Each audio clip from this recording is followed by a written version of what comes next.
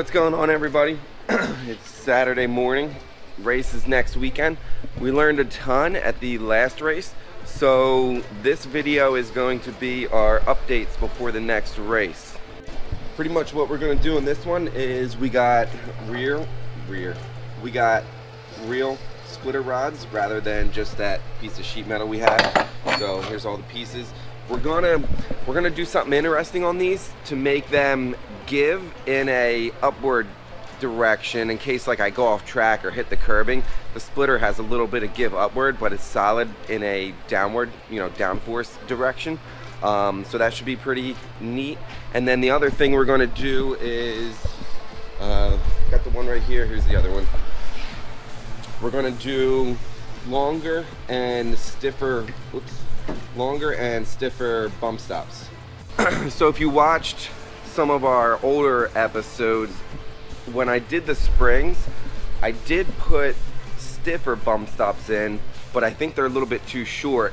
So when the front end compresses and the rear end lifts, that's why the splitter is still able to kind of hit the ground. So they're so cheap, we're gonna try that out before we try and do anything a little bit crazier like a third spring or something like that. So let's get to it. This is kind of cool. I just opened up the garage door and I'll show you what we found. I don't know if it looks like it shows up on camera, but you can see, because the last race was in the rain, just the dirt and dust making like the streaks come across the wing. There's some, there's some more there. There's some more there. And what's actually kind of cool about this is towards the end, it gets a little bit bigger, but it doesn't really just like stop or, get like washed out or anything. So we can actually see that we got good, flow attachment the whole way of the wing. So that's kind of cool. Whenever you do a race in the rain, you can kind of see what the stuff's doing. And if you saw in the last video, that little snippet of the spray coming out from underneath of the car, downforce is being generated.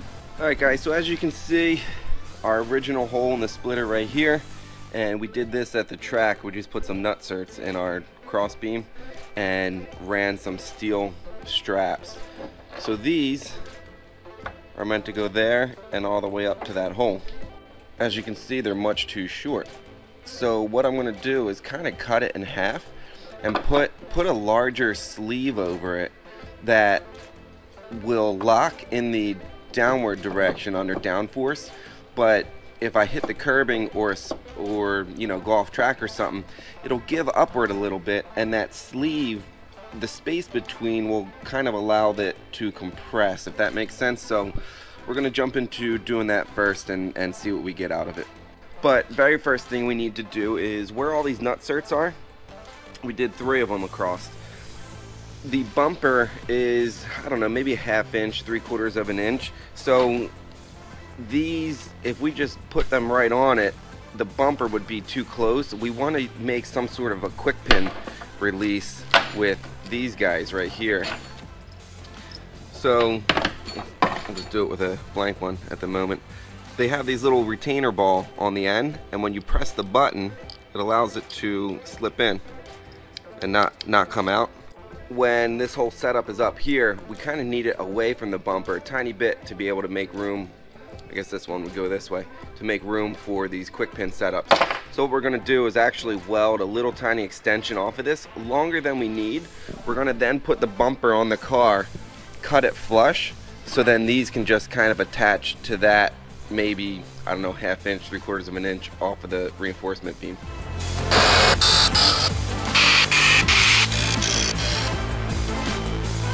Good. 2 more to go.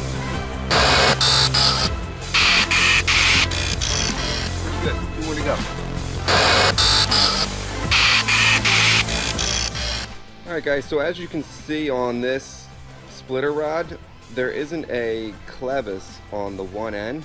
Now, in the notes, Pete's the owner of Fully Torqued Racing, where I got these. He was super nice about it. I told him to kind of leave the pins out, but a little miscommunication on my end. I wasn't quite clear enough. Because I want to use those quick pins I showed you earlier.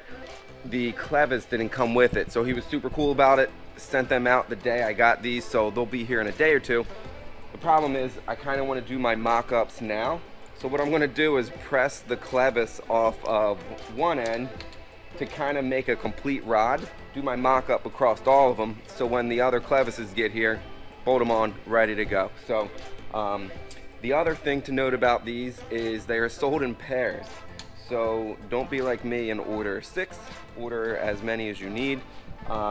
Again, I told Pete if he blacklists me as a customer for not seeing that they were ordered in pairs and not being quite clear enough on leaving the pin out. But yeah, these things are awesome. So if you need splitter rods, definitely check them out. All right, so I already got this one started by kind of getting it in the vise. I want to try and hammer it out the rest of the way.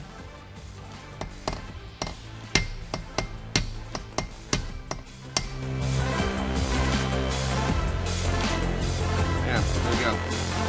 Easy enough. You want to be really careful to support this if you ever have to press these out, because you can see it's a little bit thin on these tabs right here. Plenty strong enough to hold how these things are supposed to work, but if you're tapping it out and you end up cranking on this the wrong way, you could break one of these ears off.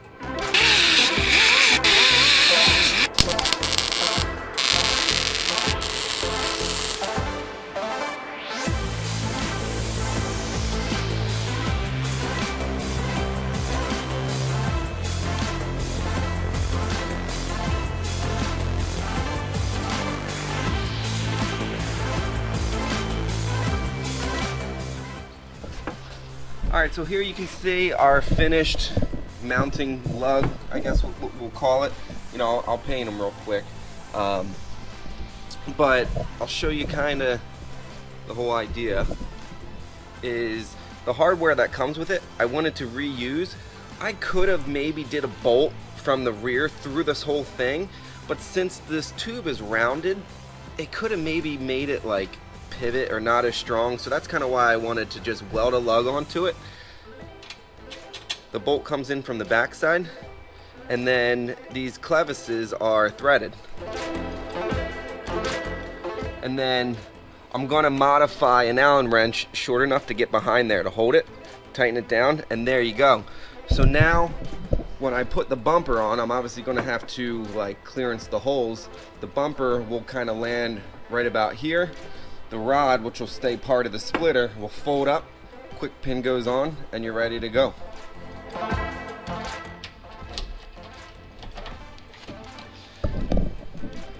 Alright, so there you can see how the top's going to work. And then we want to reutilize our old holes. From the, I guess from the side angle you can kind of see we're a little ways away. So at this point we're going to cut the rod in half, add our sleeve and pins that allow it to go in an upward direction but be, you know, solid in a downward direction. So let's get these modified and go from there.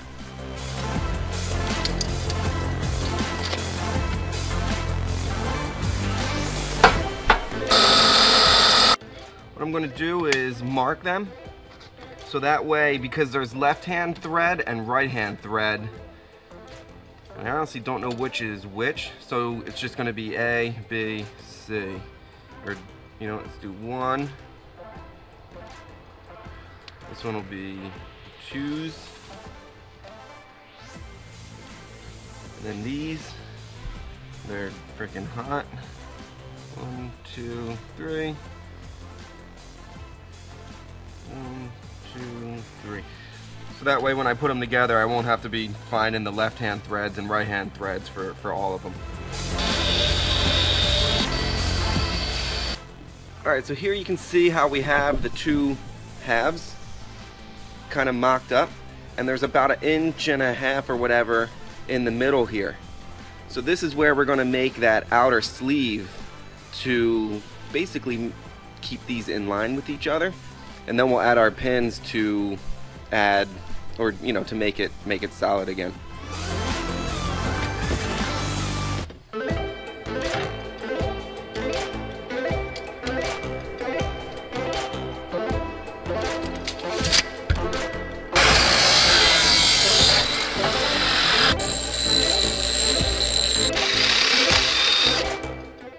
Alright, so kind of our first initial test fit.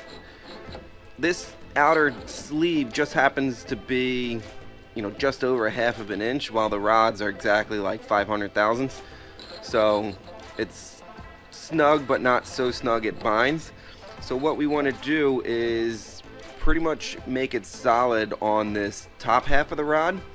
The bottom half of the rod, we're going to put a tension pin through it and slot this outer sleeve, and that slot is what's going to allow this to go upwards if it ends up hitting something.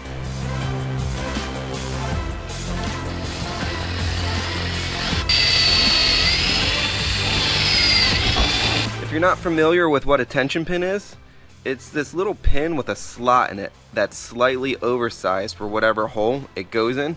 So literally just the tension is what holds it in. That's it for that.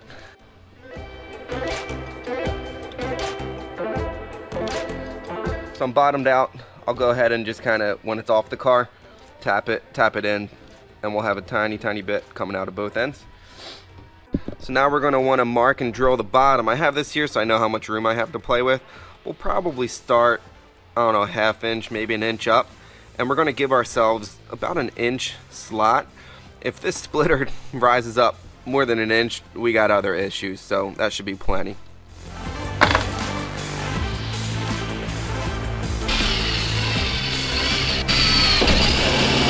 Alright, so that's all we want. We only want that one little hole in the aluminum rod. What we're going to do is take it back apart and then put our slot in the outer sleeve. So like I mentioned earlier, at this point we want to take the lower rod out because we only want the one hole. So the tension pin is what can kind of slide up and in the slot. So now we're going to, so now we're just going to mark this out, cut our slot, and then basically do our final install.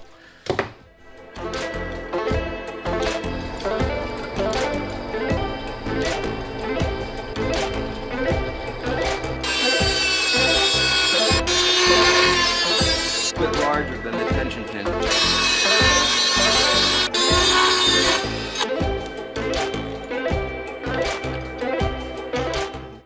So I'm happy with our loose test fit. Now we're going to try our spring.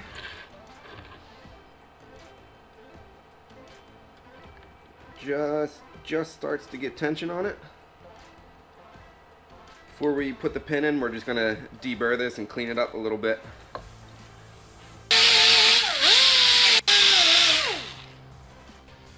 Alright, so what we're going to do is put the spring in to give it that little bit of tension. Now, we cut these right in half. I'm going to do a quick little measurement.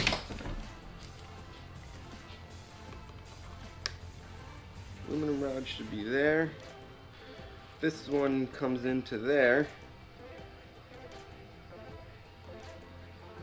Alright, so should be okay.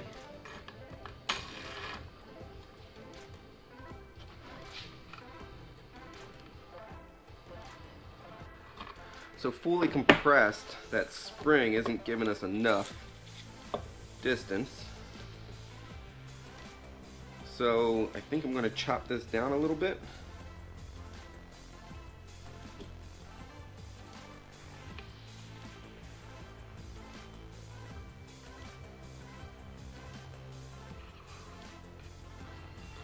Alright, so we just shortened this a little bit. The spring is still inside. If you cut this too short, you could always almost space it back out, like shim it out by putting, you know, some washers or a nut in there to hold that tension.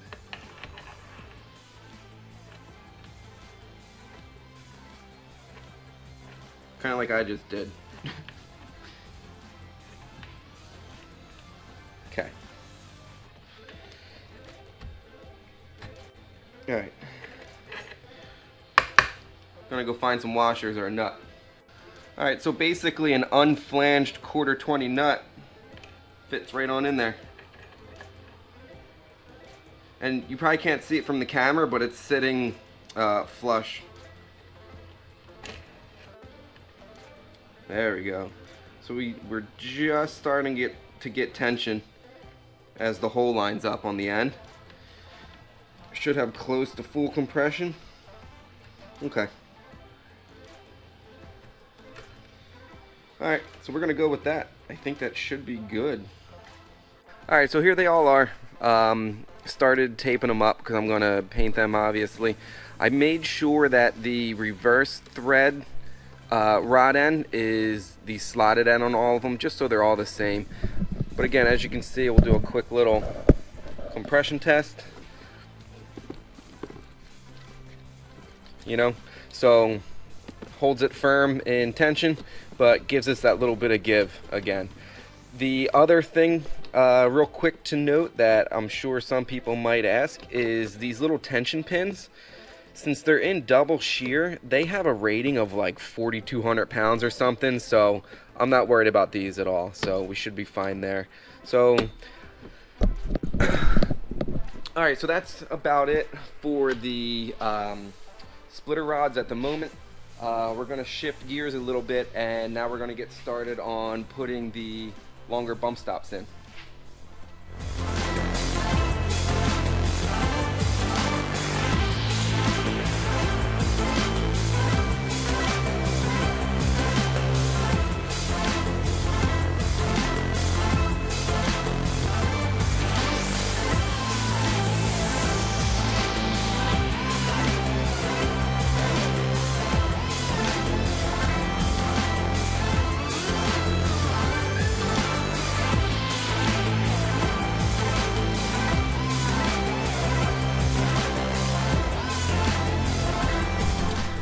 Alright guys, so we just took off, these were what was I put on the car for the first event. These foam ones here, you can see how soft they are. These are what was on the car when I was in American Iron trim. So these kind of, I knew they wouldn't work, so I put these on. But as you can see, they're a little bit shorter, so the car was probably compressing too much, and that was some of the cause of the splitter dragging. I had these laying around, which are a pretty stiff, pretty solid rubber, but again, as you can see, they're a little bit shorter. So I ended up buying these. Honestly, I don't even know what company. I just went to Summit for these. As you can see, much taller. So what we're going to do is we're actually going to just kind of like trim them to the height that we want, and we can always trim them more. These things are so cheap, we can kind of, you know, get new ones if we end up missing it or destroying them, whatever. So that's what we're going to do, is we're going to kind of modify these. And something that I did off camera was, before I lifted the car up, I measured how much room we had between the, when the car is under its own weight, how much room we had between the bump stop and everything. So did a little bit of math thinking about that to kind of get an idea of the bump stop height. So, you know, it's kind of like anything. We're going to try it out and see what happens at the first event.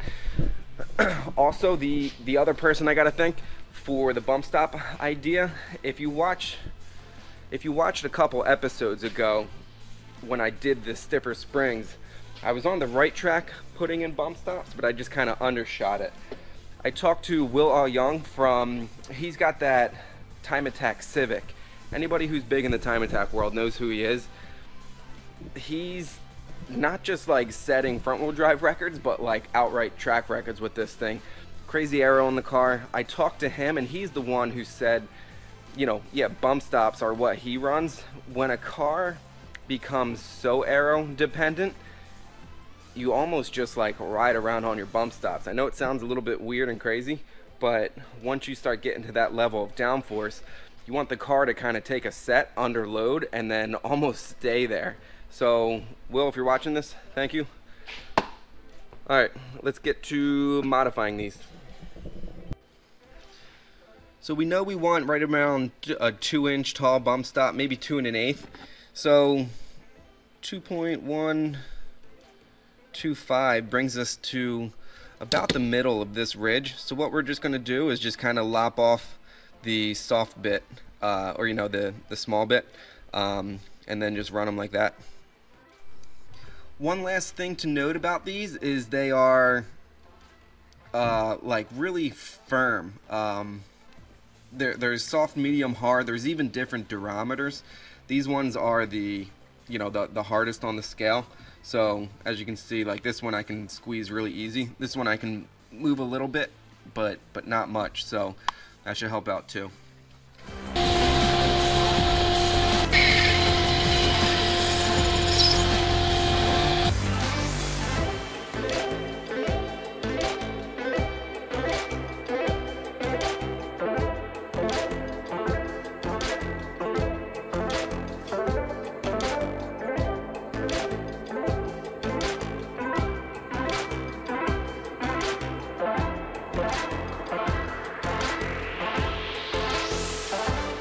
Alright guys, so the paint has dried on the rods. You can see here, I got all three of them ready to go.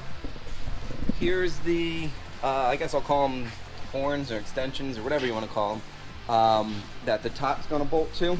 Unfortunately, the little bit of the mix-up, without getting the 3 clevises, I'm going to have to fabricate something for the lower that'll get me through the weekend until the nicer hardware shows up.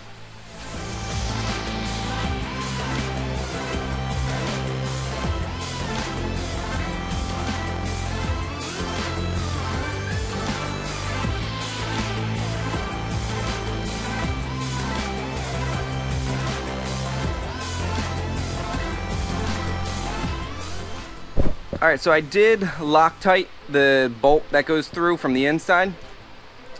And then here you can see the Allen wrench that I shortened to get up and in there. And under time lapse real quick, you can see this little notch that I put in here. So that way I can kind of get enough swing of this thing to come back around and get the next one. So I didn't quite anticipate that, but you know, easy enough little fix. Everything's tight. Now what we got to do is take the bumper. We have the holes, my makeshift holes from last race, so I'm gonna slide it up. We're gonna have to clearance these out a little bit just to make it around the upper mounts, and then we should be all done. I just thought of something real quick. The last race was in the rain, so our full treads are out. I'm gonna go get the RRs out of the trailer. We're gonna put them on, put this thing on the ground. It's actually easier to get the splitter on the car while it's on the ground. So we're gonna do that, put it on the ground. The other reason I like doing everything while the car is on the ground, like this car is a little bit of a pain to jack up. I showed you those jacking lugs that I did earlier. But if you work on it while it's on the ground, you fabricate the mounts to work while it's on the ground, so you don't have to lift the car up just to get a bolt under the splitter, something like that. I hope that kind of makes sense. Just kind of something I do. Makes it a little bit easier, I think. So let's go grab the tires, put them on, drop this baby down.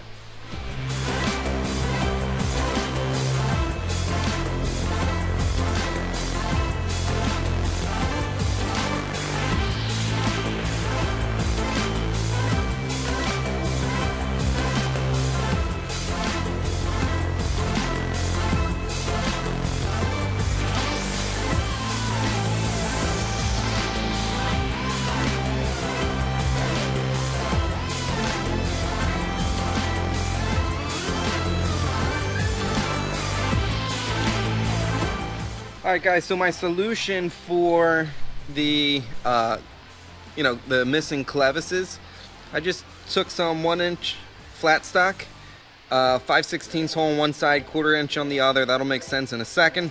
What we're going to do is just bend this into an L. One side will go down on the splitter, and then this side that comes up will be a single shear joint with the rod end.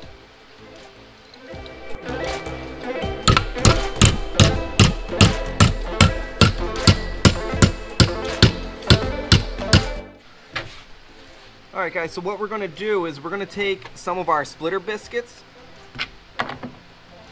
We're going to put them underneath the splitter, but what we're going to do is drill this out. They normally come with a 1/4-20 thread. We're just going to drill that out so the bolt passes straight through, and we're going to countersink it so that way we can use a flathead bolt. So that whole setup will go from underneath almost like that.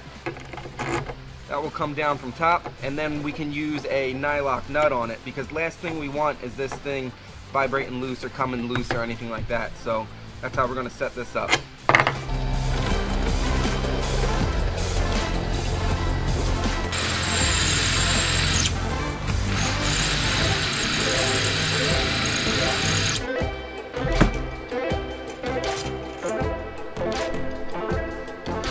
Alright, so there you can see it'll sit nice and flush underneath the car. So we just gotta do 2 more.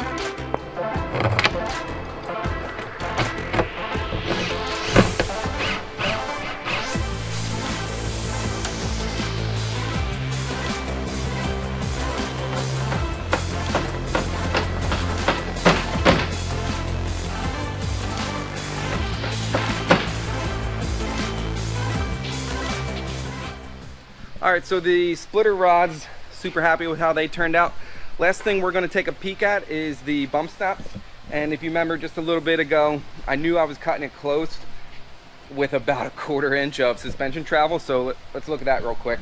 So there's the bump stop and the top of the strut. And as you can see, that's probably only about 1/4 of an inch.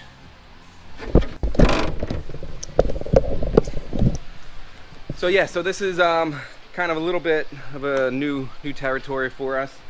Thanks again to Will for kind of, letting me know I'm on the right track with the whole bump stop thing. Yeah, I think that's about it. While the car was in the air, checked brakes, checked a few other things, gonna blow out the radiator. That's really about it. We're ready to load up. Alright, so last thing we need to do is clearance the holes in the bumper cover. Pretty simply, we use a silver Sharpie, obviously easier to seal in carbon fiber, and one of these little reamer bits. I don't know if that's going to show up or not, but yeah, we're just going to put it up, kind of mark out how much we need to go, clearance it, and that's it. This should be pretty quick.